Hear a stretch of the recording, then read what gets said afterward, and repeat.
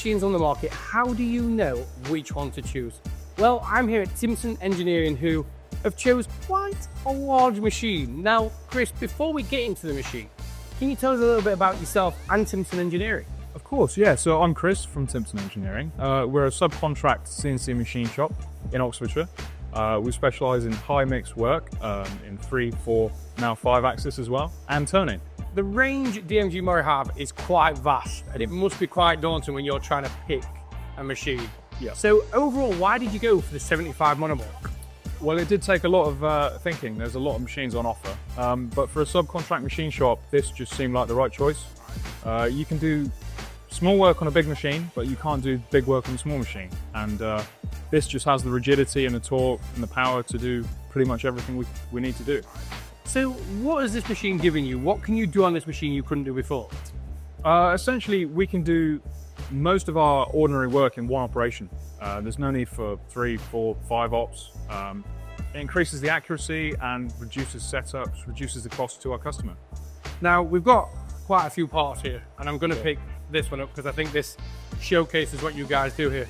Yeah. How much easier was this part to make on this machine than previously? Well, there's machine features in nearly every face on that. So on a 3-axis, that would take quite a while. That was done on this machine in 2 ops, and there was a lot of tied up holes and features on that, which were all hit first time. And obviously the surface finish looks amazing. It does. I'm guessing you've not had to do any polishing on that since the machine? No, it just comes off the machine like that. That was in one operation, all deburred. Yeah, no extra ops, no extra costs. Deburring. Let's talk about deburring, because obviously that is quite a time-heavy process. But 5-axis deburring, have you been using that feature? We have indeed. Yeah, it's an excellent feature. The time savings are brilliant. The amount of manual labor you have to do to deburr some of these complex parts it's a lot, and it reduces the costs. A couple of minutes on the machine could save half an hour. Now, we've talked about the work you can do on this machine, and obviously, what was the learning curve like going from a 3, 4-axis machine to a full simultaneous 5-axis machine? Well, for us, since we use Siemens in the rest of the workshop, it was really simple. It's exactly the same control, just with a couple of extras. It took a couple of days training just to get the swivel planes and things, but really it's not too hard and picked it up quickly. And it's not just the machine you've got, though. You've got the PH150 cell attached to this machine. So you've not just took the step up to full 5-axis, you've gone automation. Yep. So what's the automation part of this machine giving you here? Well, essentially, if you look at the hours that a normal machine runs, say 8 hours a day, now we can get 24 hours a day out of the same machine. So it's like having 3 spindles instead of 1. That must be quite nice for parts when you're roughing parts out as well, because I'm guessing, do you rough parts out through the day and then finish them all on an evening when you've gone home? Absolutely, yeah. We do the roughing out in the day so we can manage the swarf, and then the finishing runs overnight. Usually runs for a while, so it's perfect.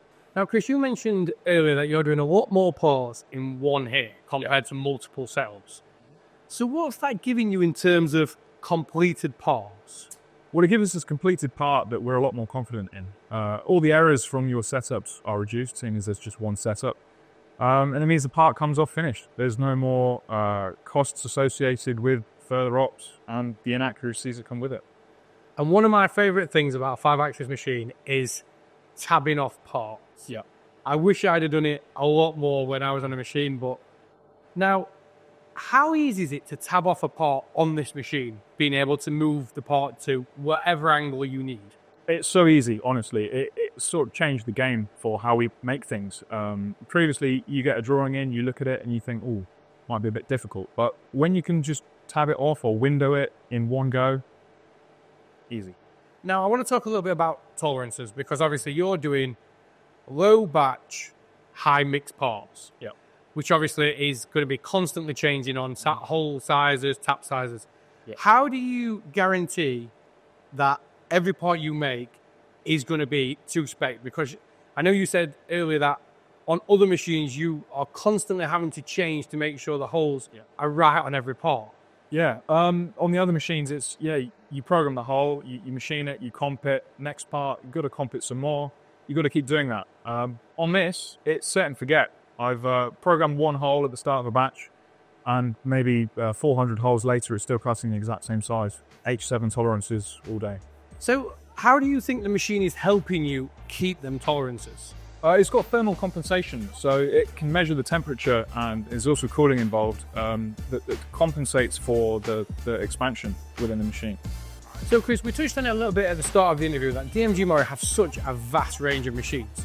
So how did you come up with a final decision to buy the DMU 75?